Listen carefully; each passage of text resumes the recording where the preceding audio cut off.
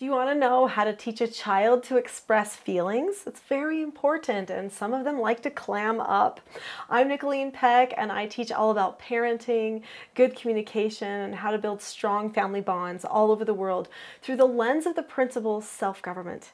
And in this video, we're going to be talking about feelings.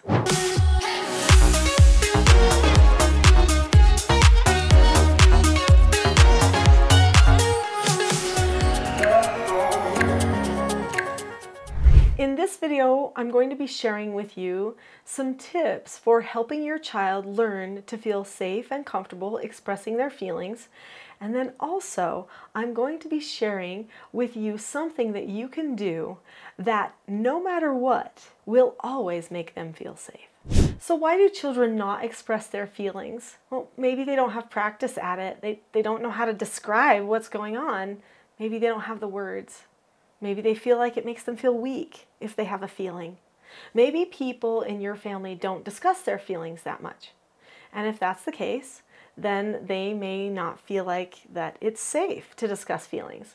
Maybe somebody has been condescending regarding another person's feelings. That would make a person feel like, well, I can't share what I'm feeling then because I don't know how that's going to be taken. So we do have to create a safe environment for people to share feelings.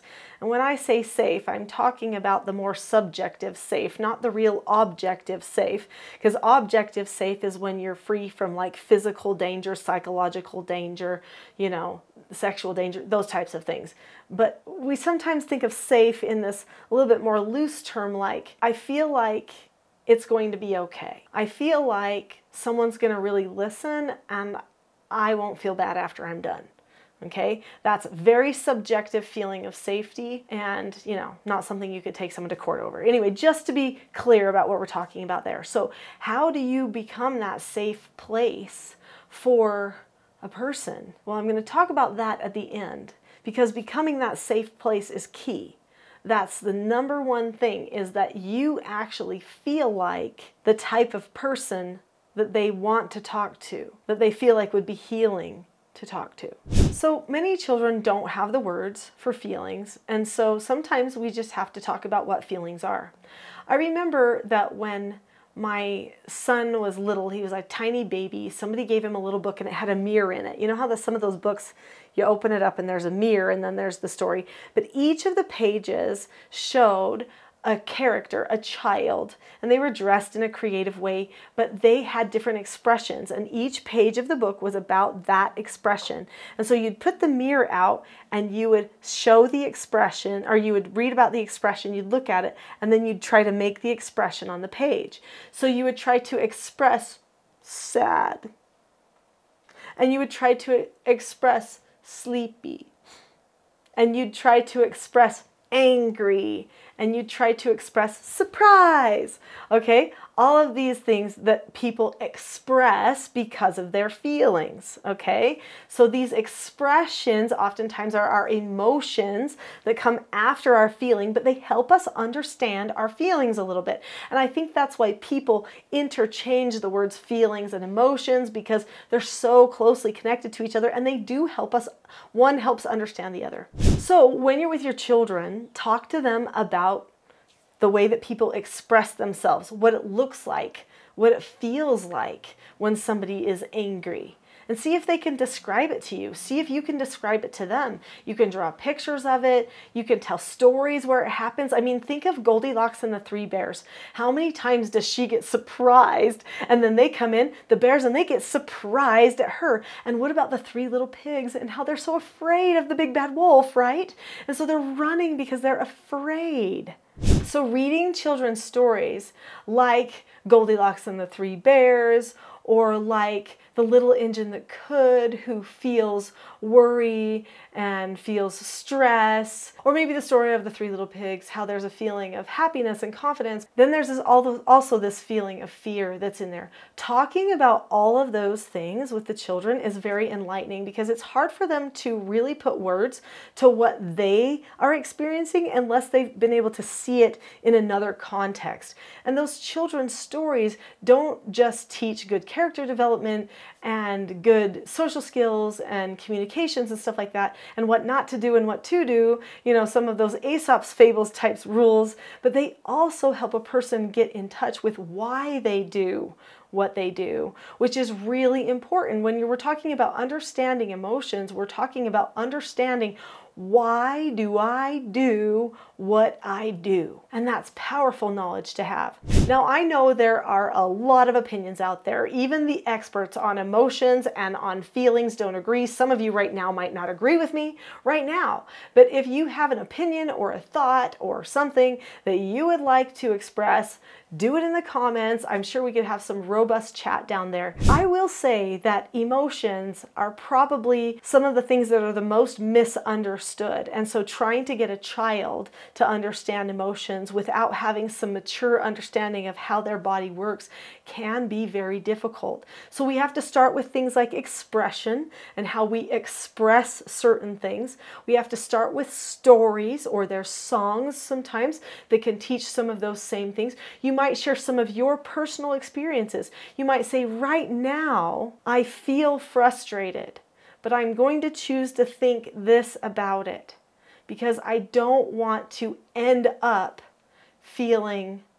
like I want to fight that person. Instead, I want to feel like I can talk about it with that person.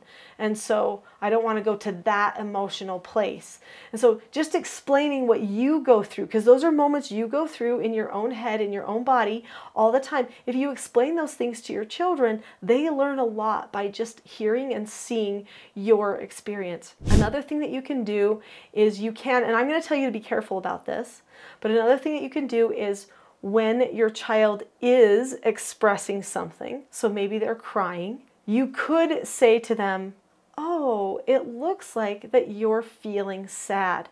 Now that's going to help them feel a little bit better for you to just bring that on. But it could be that they're not sad, that they're frustrated instead. Or it could be that if anytime they want your attention, they start to just express like that. So you do have to be careful with this one, but sometimes it's very effective to just bring it to their attention in the moment, but don't overdo it. Don't be like, oh, well, you're this or you're this all the time, and then give them attention for that and talks about that. Teach them a little bit and then let them carry on. And if they ever need to talk to you about something, hopefully they'll have better words to share with you as they're expressing what's going on inside. I will say that over the years, I've been teaching parenting stuff now since 1999, so that's a long time that people have been having me teach things, and I learn a lot of things along the way. I observe a lot of things in different people's homes and in their personalities and just everything that happens. But I've noticed there's some trends that relate to this particular question. People want to know how to help their children express their feelings and recognize their feelings or their emotions, because they want the child to not be bound up with those emotions, and that's good. That's a good thing. And a child should be able to talk to you about anything. That it should have a feeling like that in your family.